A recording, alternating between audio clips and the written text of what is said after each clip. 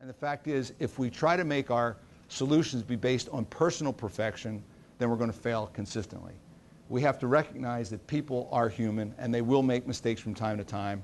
And while we want to minimize that, if we think about how we operate a system as a system, when one part falls short, whether it's technology or an individual, the others are there to buttress it so we still don't have a problem. What we want from safety is no inadvertent harm. We don't want to accidentally have a patient have an outcome that's worse than we thought we wanted them to have to begin with. If we were doing all these things and still had it, I can understand people saying, why would I bother? It's a rare event, and we follow these procedures, and it's still a rare event. Why bother? I think that would be reasonable. The fact is, that's not what we've seen.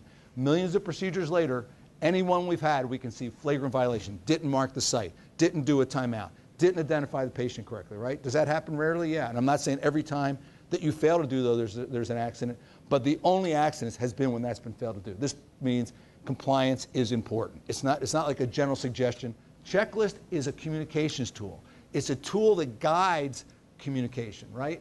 It's not an excuse for communication. It's a way to have structured communication so people understand what's going to be talked about, what's expected, and make sure you're not just relying on memory. If you say, do you have any questions, what's easy for people to say? No, right? And then you don't go on. But if I go to each person, I say, suppose I said anesthesia. Anesthesia, what are you most concerned about for this case? I didn't say, are you concerned? On one case, the surgeon, he asked everybody first, and then he says, I'm most concerned. He's doing a scope. It was a urology case, right? They're doing a cystoscope. And he's going to scope, and he goes, I'm concerned, that we might penetrate the bladder in this particular case and go open. And the circulator goes, what? We're not set up to go open. That would be a good time to find out, don't you think? The point is that these are to stimulate conversation, not to just be yeah, right? The most important thing in this whole thing is, and they don't say it quite like this, but when they ask about, about critical events, you should be not just, are there any, right? What are you concerned about, I would say should be the question. That's much more useful than saying, is there a problem? You should talk about those, but say, what are you concerned about? It makes people be part of the conversation. I think errors is a bad term. Errors is a personal term. It's not about systems. Errors depends on where you sit. So the goal, I would argue, is not eliminating errors.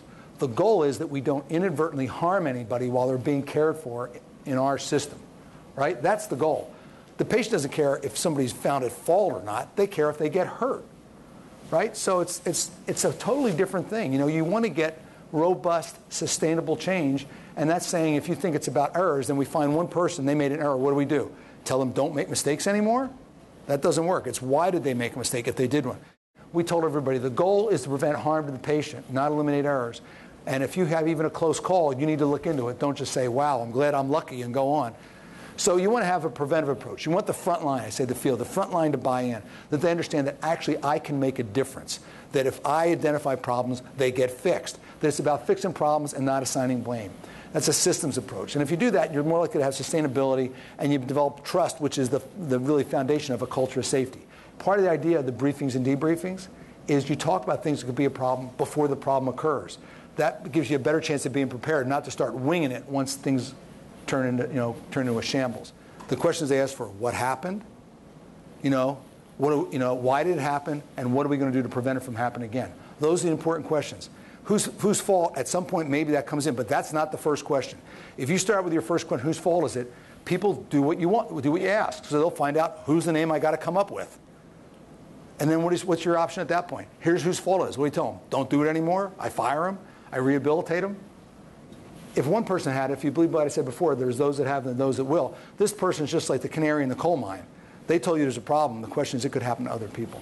You want to remember that people don't come to work to hurt somebody. People don't get up in the morning and the snooze, alarm goes off, they hit the snooze alarm and say, lay down there for another 5 minutes and say, now, how can I screw up today in a new and creative way? I mean, they're not generally thinking that. Sometimes you might wonder by the outcome, but they're not really thinking that. When anything bad happens, you have to ask yourself a couple questions. What happened today? What should have happened? What usually happens? If you get 3 different answers, you have chaos. Nothing's in control. Because what should have happened is what's in your policy or procedures, right? What usually happens is the workarounds people do every day. If those two things aren't the same, fix that one first. Because there's not a lot of point to just looking at what happened today and fix that when nobody's following procedures or there's no standard, right? You're just going to be out of control tomorrow. There should be one answer, you would hope. At worst, you'd like to have what should have happened, what usually happens be the same, and what happened today is something different.